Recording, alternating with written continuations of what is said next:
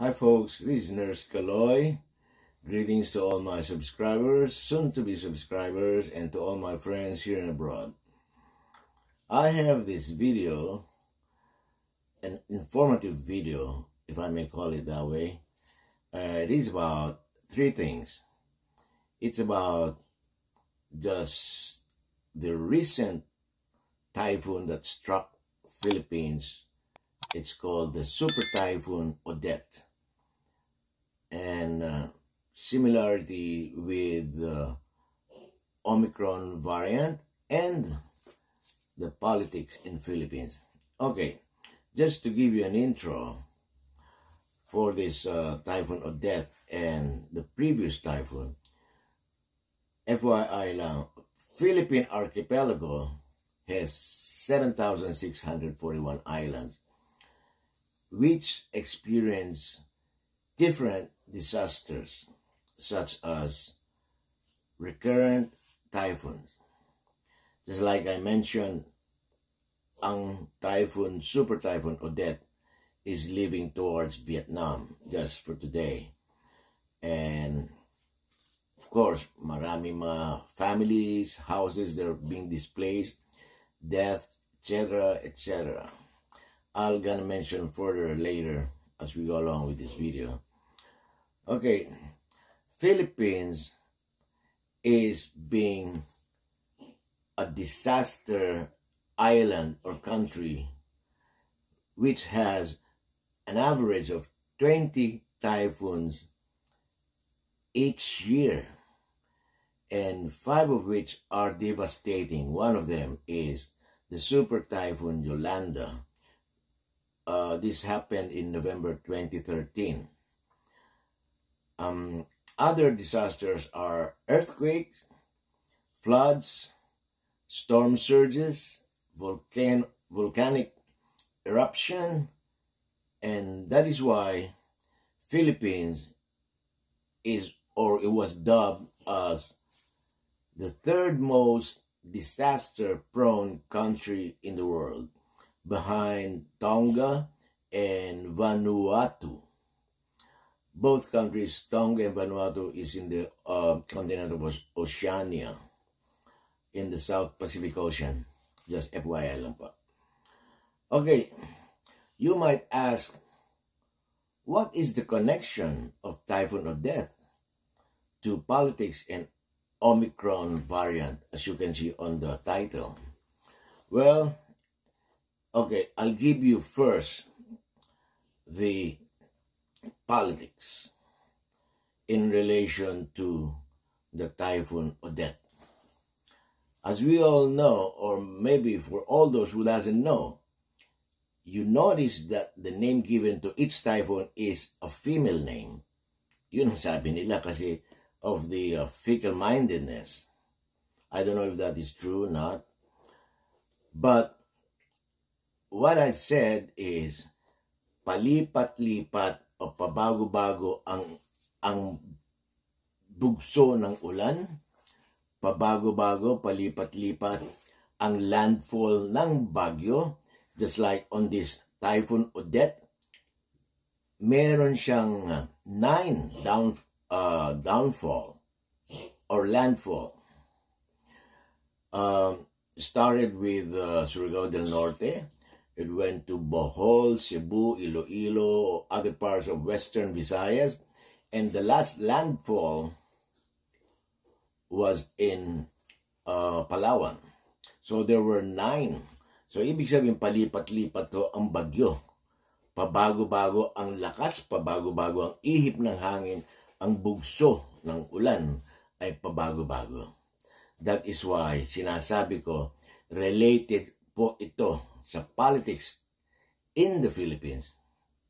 Kasi po, this is the main one reason, maybe you guys have read already ang urong-sulong na decision ng Pangulo sa kanyang pagtakbo, tapos mag-withdraw, si Bongo, tumakbo as senator, vice president, president, nag-withdraw. Mga substitutions, pabago-bagong isip nila. As you can see on the post, party switching. Isa pa yan sa problema ng ating politics sa Philippines. Party switching is a perversion of political system in the Philippines. As to define the word perversion, it is an alteration of something from its original course, deliberately behaving badly or improperly, as you can see the example. And party switching is unhealthy in democratic nation. Why is it mentioned like that? Kasi po, marami hong mga kanyan, consequences. Pag ang politician pabago-bago, it's just like they're only after some political gains, which is bad.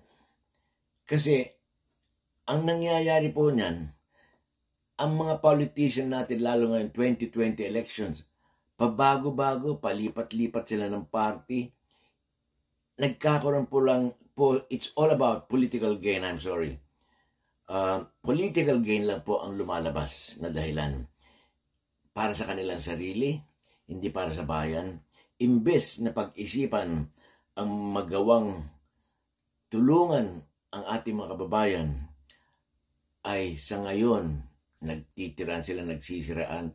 Ang kanilang mga plataforma is this and like that. Pero no one ever mentioned about the devastating effect of this typhoon, which is dito sa Odette, there were 83,000, I think, displaced family. Maraming naghirap, kaya pa namin namatay. Ang ating politics, like I said, is just like bagyo, like the typhoon, or any typhoon that struck Philippines. Kasi po, ang ating political system is pabago-bago rin. Ang ating mga politicians is pabago-bago. Just think about what happened to Yolanda. How many people died? How many families were displaced? Okay, economy was devastated. Marami naghirap. Kaya yun po sinasabi ko, ang ating politics is similar to the bagyo, to the typhoon. Okay, furthermore, I would like to compare also yung Omicron. As everybody know, we are under pandemic.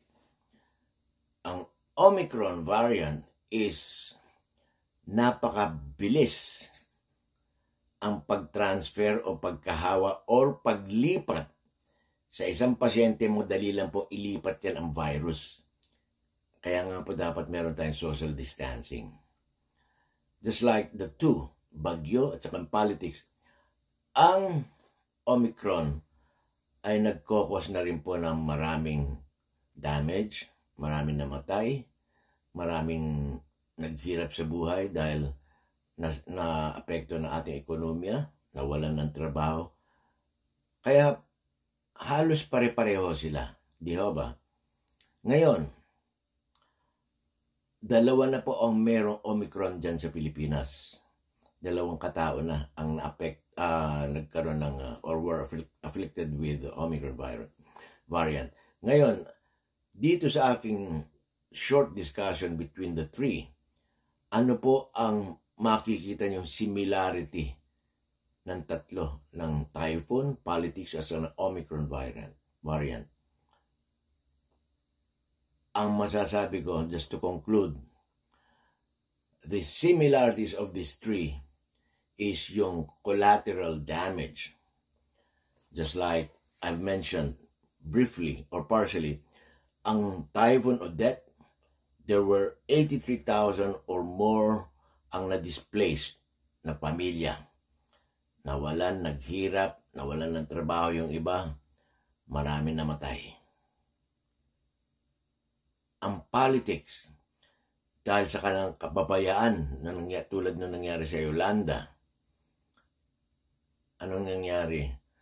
Marami rin nawalan ng trabaho, ang ekonomiya na apektuhan, dahil nagkakaroon ng sa pansariling political gain ang ating mga politicians. Katulad ngayon, kulang-kulang ang evacuation centers. Doon sa Yolanda, pinangako sa mga tao, pabahay hanggang ngayon. Walang nangyari, maraming nagreklamo, maraming namatay, nawalan ng trabaho, naghirap. Ngayon, sa Omicron variant ng COVID-19, marami rin namatay, maraming naghirap, maraming nawalan ng trabaho, ang ekonomiya apektado. For all those three, ang ekonomiya ay apektado, malaki pong collateral damage yan. Lahat sila ay merong collateral damage. Yun po ang similarity ng tatlong yan. Sang-ayon ho ba kayo? Nasa inyo po yun. Just give your comment below and please subscribe and share this video. Salamat po, Nurse Kaloy. Good night.